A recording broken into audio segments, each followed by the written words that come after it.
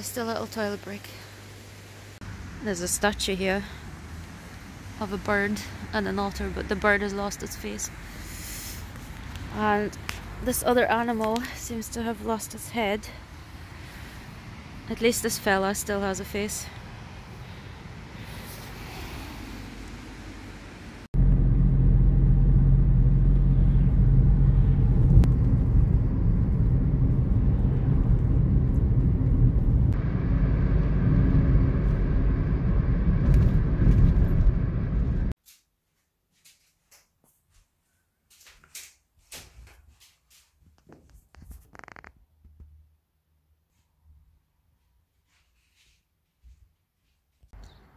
Pretty dusky morning. Let me show you our cottage from the outside, because yesterday when we arrived it was really dark.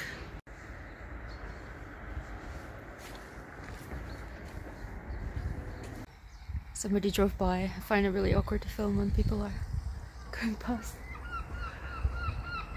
So there's a nice outside sitting area, but it's really cold at the moment. We've got a kitchen and you're gonna get a full tour inside as well. But yeah, yesterday when we arrived it was so dark, we'd struggle to find it as well, but this one didn't have any lights on, so we kind of knew it was the right one. We had to phone the host because we went off on the other end of the street.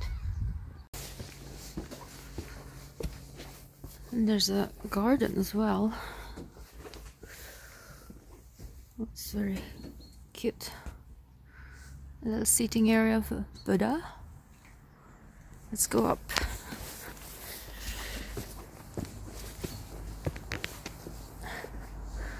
This must be great for summer as well.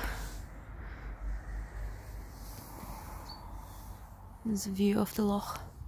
Loch Fyne is where we're at. And there's a canal as well. Nice.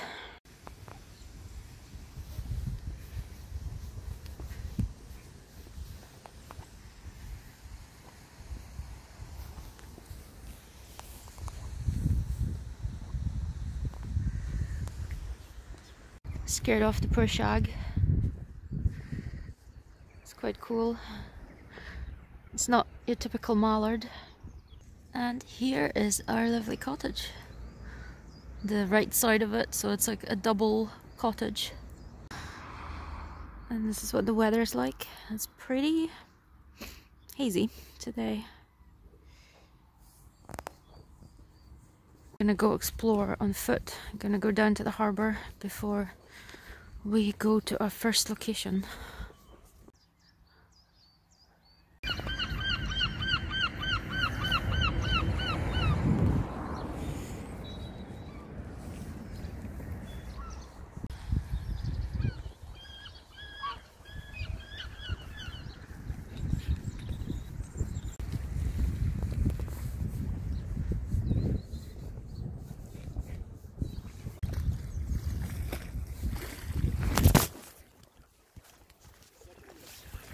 Yes. Jesus Christ. I just almost fell on my face. Okay. I think I will just stay right here.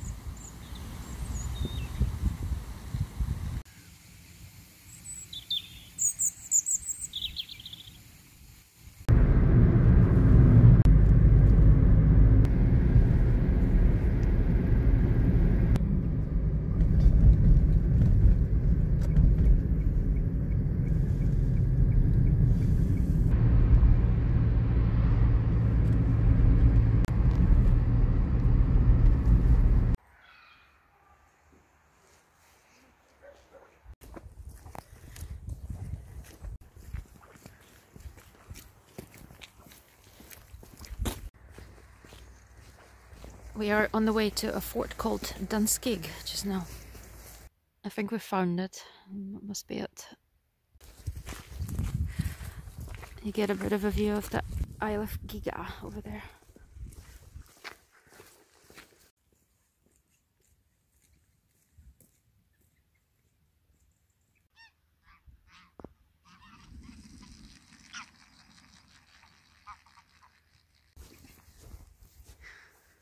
Don't be scared. Going down to the sea. Oh wow, that's quite a prominent rock there. That's where we're gonna go up, and probably up the side there.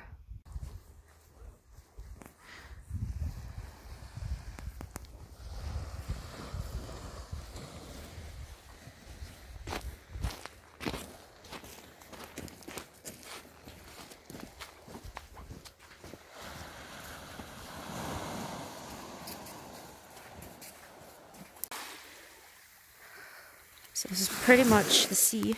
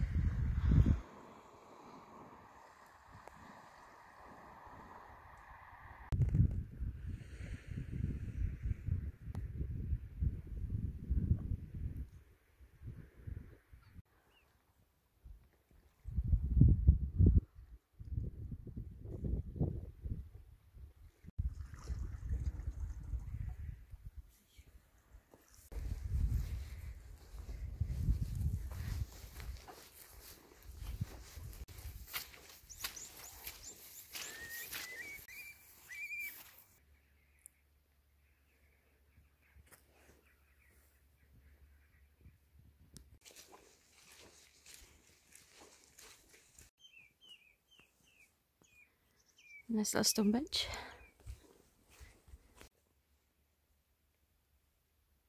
So quiet here.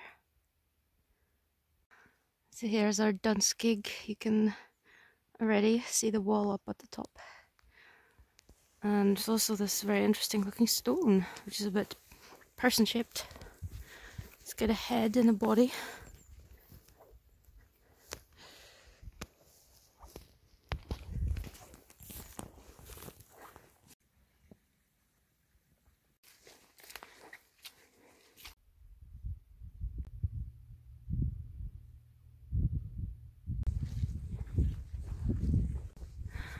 That's another Craig Obney, just the way it's laid out. It's got the way leading up and then this whole shape. Craig Obney number 2, or 3, or 4, or 5. You can see a big pile of stones on the top there.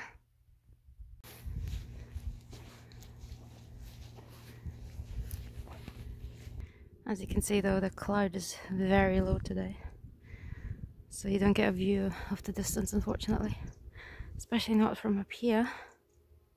I'm coming up the steep end and there's an edge right in front of me, probably a wall, outer wall, inner wall maybe, but there's a little entrance right here.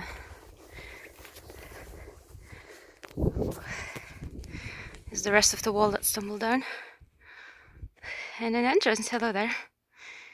Beautiful. Holy moly, there's a wall, a proper wall. That is awesome. Let's get up on the wall.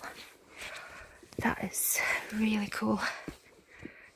Here we are. That's the top over there, and big round wall all around us. And then there's a great view over there as well, the loch going inwards. Very low cloud, as I said, but you can see a little bit down by the sea. There's that pile of stones in the middle as well. I don't know when that is from, whether it's contemporary. Here's some detail of the wall. It's so thick, it's a bit like Dun That's a hill fort we have done a tour of, and that wall is also pretty well preserved. Of course, the highlands and islands in general are a lot better preserved than anywhere else.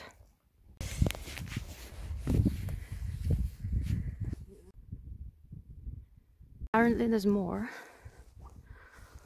Aha! Yes, there's a circular structure here with a wall around it. That's the coast that we just walked along, and we had to avoid that path because it was really waterlogged, so we had to go along the coast.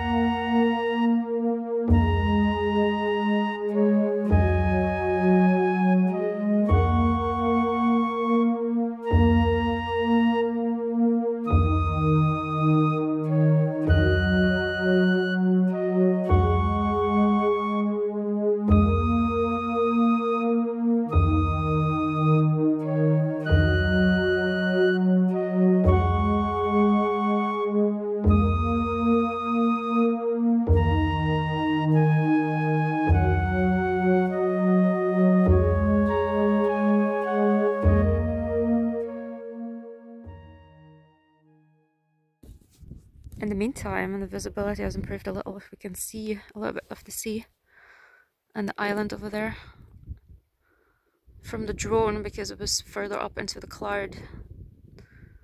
You could only see the hill fort itself.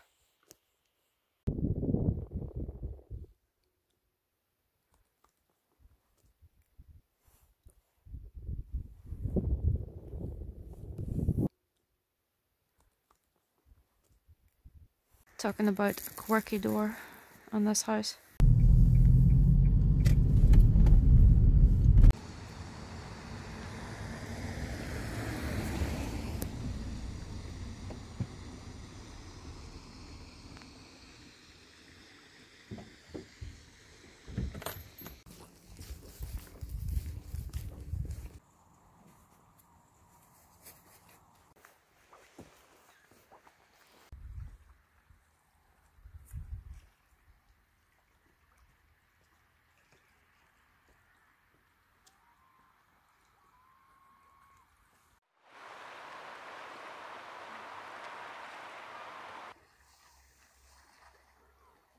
Doesn't that look like an altar to sacrifice to the gods in the sacred shell beach, which is down there?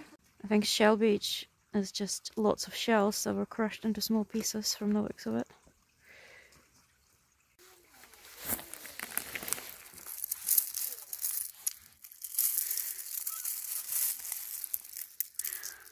Look at all these shells. So this is sand made from shells. Look at these shells.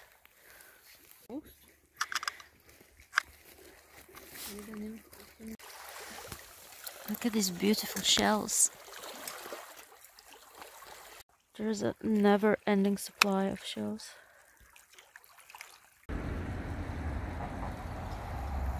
This also looks really cool at night time.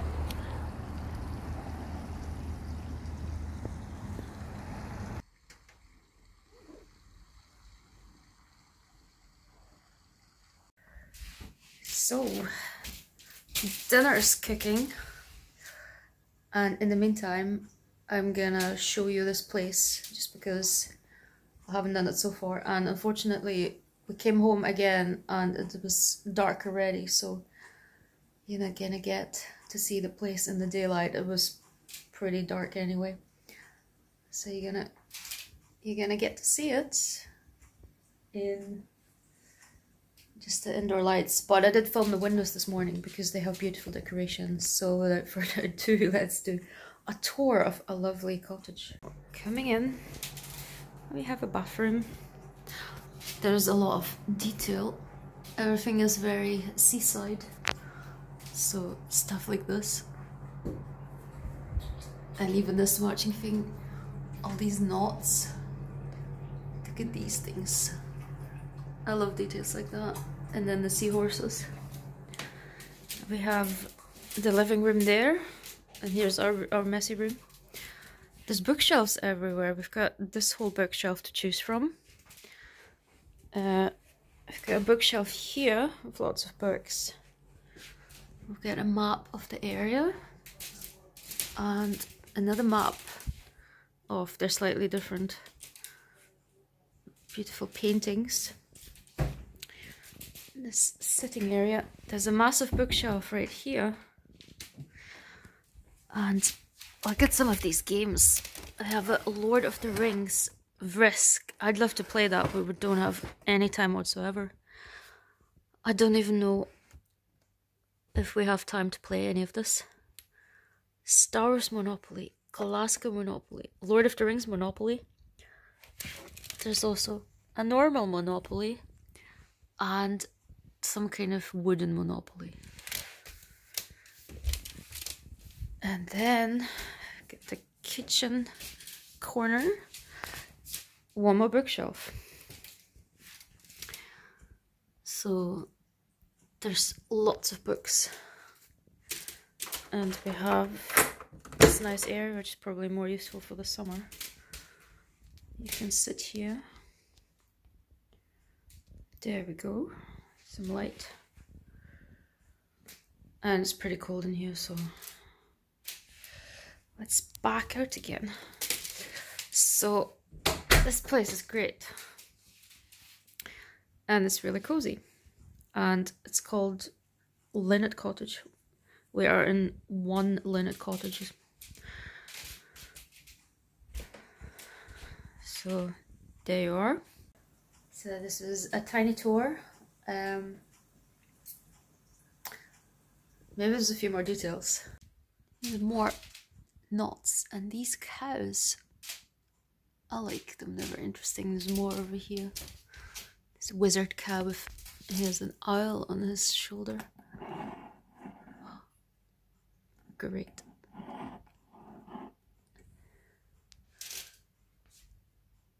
And these cows. And then little items on the shelves. This picture, I don't know, I love all of this.